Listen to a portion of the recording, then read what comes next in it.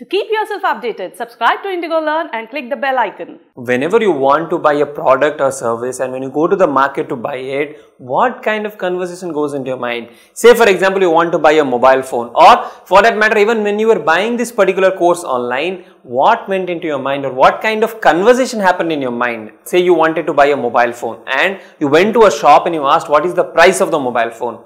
The shopkeeper quoted a price of 5,000 rupees. Now, when the shopkeeper quoted a price of 5,000 rupees, you started thinking, is this phone really worth 5,000 rupees for me? Should I actually pay 5,000 rupees and buy this mobile phone?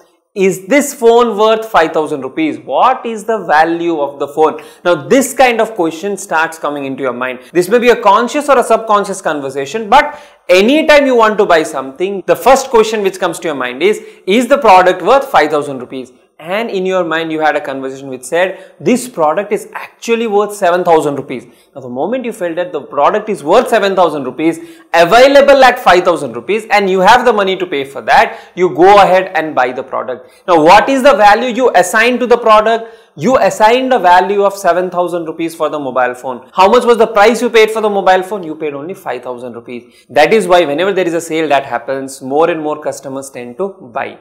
Now, the 7,000 is the value that you have assigned and 5,000 is the price that you have paid. For you, 2,000 is the surplus because the utility is 7,000, the price charged is 5,000, value that you have perceived minus the price that you paid. This 2,000 rupees is called consumer surplus, the surplus which is available to a consumer. Now, to produce this mobile phone, maybe the company had carried out number of activities, many primary activities, secondary activities, and the company incurred a cost of 4,000 rupees. The cost to the company to create this particular product is 4,000 rupees. The company charged a price of 5,000 rupees. Now, 4,000 and 5,000, how much is the profit for the company? 1,000 rupees is the profit for the company. Now, in this entire example, if you see, 7,000 is the value assigned, means you are willing to pay up to 7,000 rupees, and if the company wishes, the company may quote a price of 7,000 rupees and you may still buy the product. So, 7,000 minus 5,000, this 2,000 rupees is the surplus that is available to the consumer or to you, and the 1,000 rupees is profit that is available to the company.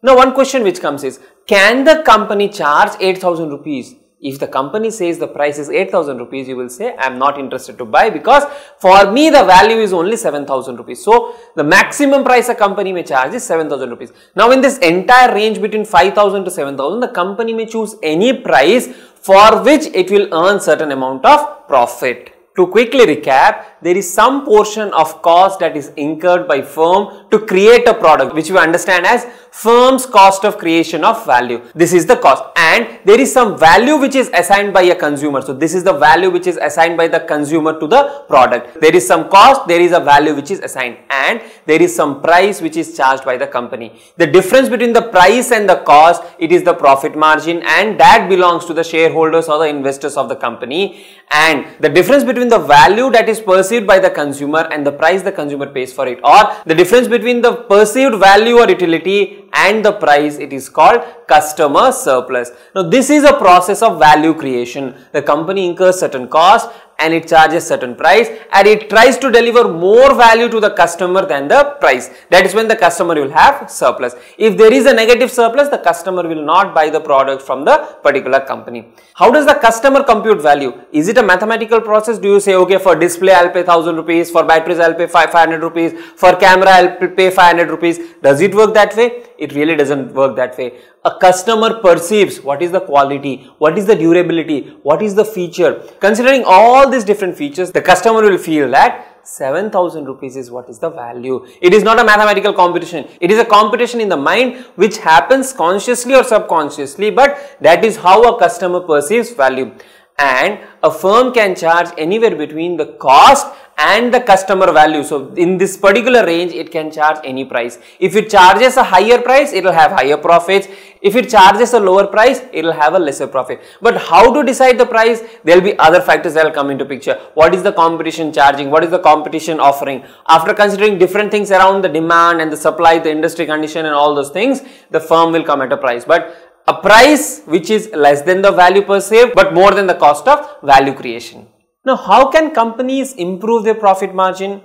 We saw three different factors. One was the cost, second was the price, and third was the value creation. Now, if a company has to increase its profit, it has to widen the gap between the cost and the price. Now, can this price go beyond the value? It cannot go beyond the value. It can go maximum to the point of value for the customer. Beyond that, it cannot go, because the moment the customer surplus becomes negative, the customer may not buy your product. Now, to increase the profit, this span has to increase, and to increase this, if you can add more value to the product, or if you can make the customer feel that the product is more valuable, this value keeps on increasing. As the value increases, you can increase your pricing, and as you increase the pricing, this margin increases and the profitability increases. But to increase the value, even if your cost is increasing, then you may not be able to actually get more profit, because the increase in price is offset by increase in cost, and there will be no incremental profit. To improve the profitability, the three things that a company must consider is: what is the value assigned by the consumer? How much is the customer willing to pay? That is the customer value. And what is the cost of the firm? And finally, you will decide what is the price.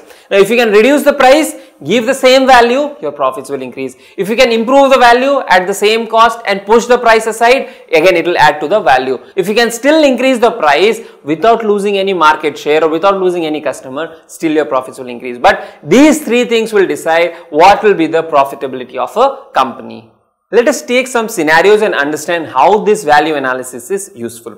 Say there are two companies, company A, company B, both produce same product, same line of business, not much difference in the product. Now, the customer value is same in case of both the companies, meaning the customer has perceived, let's say, value of 100 in case of company A, 100 in case of company B. The price that these companies are charging is 60. For company B also it's 60. So, both the companies are charging 60 rupees. Cost that company A is incurring is rupees 50. Cost that company B is incurring is rupees 40. Now, 100, 60. Here the cost is 50. Here the cost is 40. Now, in this case, which company is more profitable?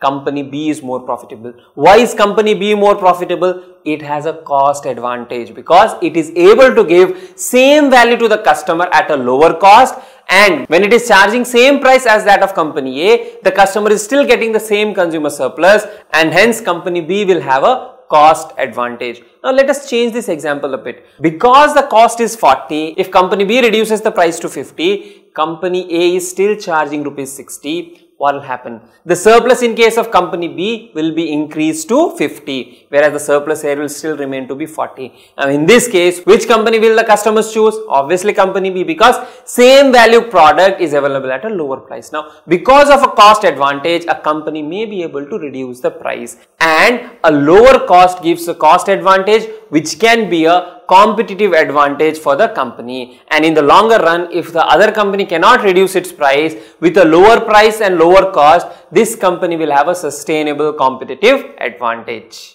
Let us look at another scenario. The cost to produce a product is 40 for company A, 40 for company B. The selling price are 50, 50. So, 40 is the cost, selling price is 50. What is the profit available to the company? 10 in both the cases. But the product of company B is such that customer assign a higher value. Say the customer assign a value of 120. In case of company A's product, the customer assign a value of only 100. Now, in which case the consumer will have a higher surplus? Here it is 100 minus 50, 50. Here it is 120 minus 50, 70. Where is the surplus higher? Obviously company B. Now, if company B provides a higher surplus, more customers would want to buy this product, because at the same price the consumer is getting a higher value and the surplus is higher. So, even if the costs are same, but if the products are differentiated, if one company can provide a superior product than its competition at the same price, you incurring the same cost,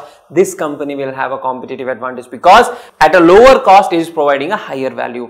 Michael Porter suggested that a company may create competitive advantage, or company can gain competitive advantage either through cost advantage, that is what we discussed some time back, lower cost for same product, or through product differentiation. Same cost but a superior product is available. The product that a company is providing is differentiated from that of its competition. When either of these two scenarios exist, a company will have a definite competitive advantage.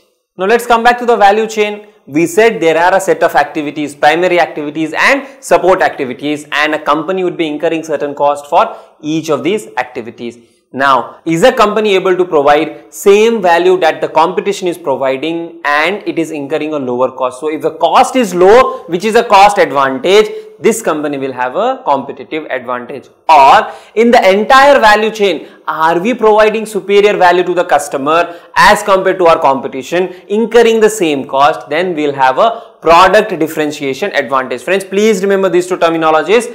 Competitive advantage, according to Porter, can be derived either using a cost advantage, which means incurring a lower cost, but value will not change. You are not giving a lower quality product, same quality at a lower cost, or same value at a lower cost. It's a cost advantage. Or a superior product at the same cost. It becomes a differentiation advantage. Now, why are we stressing on cost and differentiation so much? As we understood some time back, if my costs are equal to that of the competition, and if I am able to provide more value to the customer, I will be in a position to charge a slightly higher price. Let's say company A incurring 40 rupees, company B incurring 40 rupees. Here the value that the customer perceives is 120, but here the value that the customer perceives is only 100. So if this company is charging 50, this company may choose to charge 52 or 53 or 55 because it is giving 20 as an additional surplus. When 20 is the additional surplus, you can easily charge 5 or 6 rupees extra. So this gives an advantage. So higher value at the same cost is an advantage. Same value at a lower cost is also an advantage. So Michael Porter said that if a company has a cost advantage or a differentiation advantage, it is likely to have a sustainable competitive advantage.